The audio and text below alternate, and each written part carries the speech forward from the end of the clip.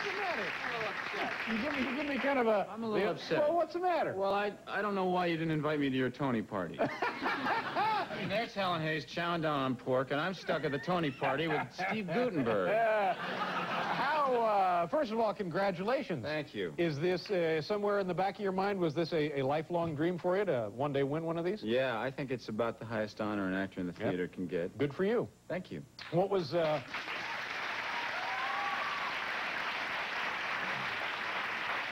What was the evening like?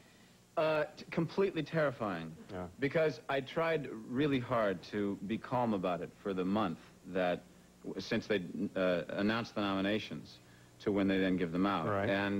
But I got to the show, and you sit there and you know that your category is going to come up early, so you can't enjoy anything because you're just terrified. And it's on television, so they have lights, so you're hot and you're sweating and you can hear your heart.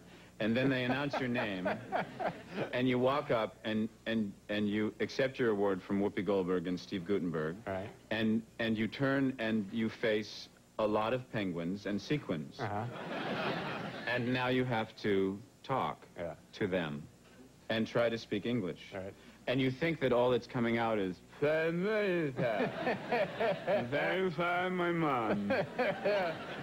And then you leave, you walk off stage, and the first thing that they do, after having worked your whole life to get this award, is they take it away from you.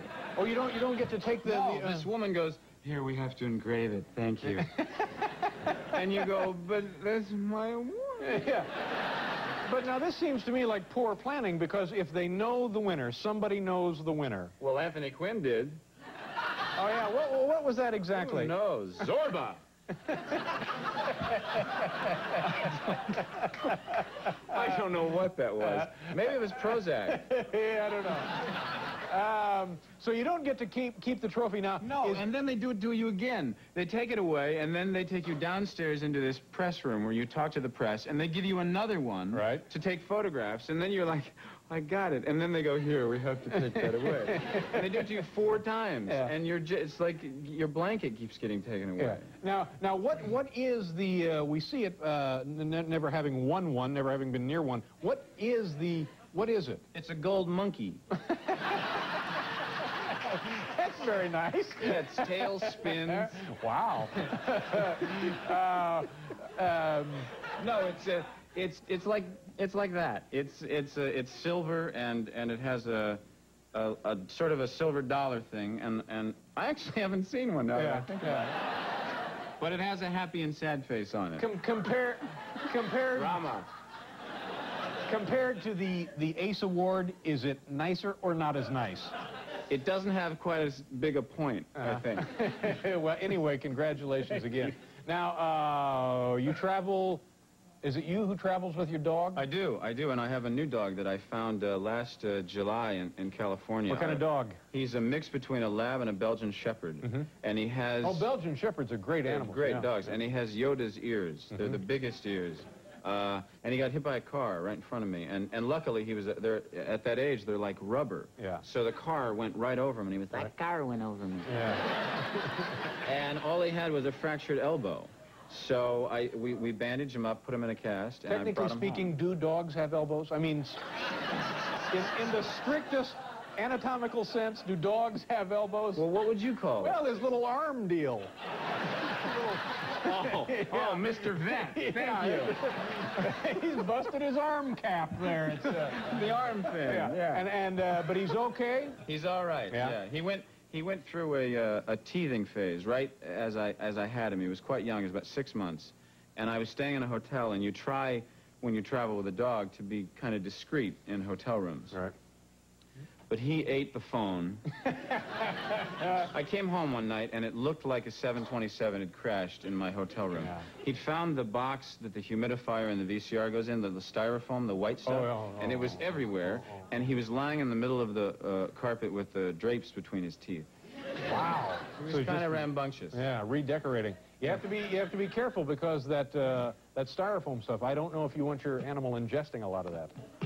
You know, you have to watch him, keep an eye on him. I didn't mean to ruin your night. I know you're still flying from the Tonys, but I'm sorry. I know, but I kind of liked it. Oh, no. You have an actual correspondence with Katharine Hepburn? Shocking but true. How did this begin? It began a long time ago. No, it actually began, I was a student in junior high school in California, and I went to see her in a play. What was the play? It was a play called A Matter of Gravity that she was doing at the Music Center out there, and I found where she parked her car, and I was a big fan. She wasn't driving. and I found where she parked her car and her driver, and I waited, and she came down from this sort of backstage area, and she saw me, and she looked at me, and she said, "You waited for me, how lovely."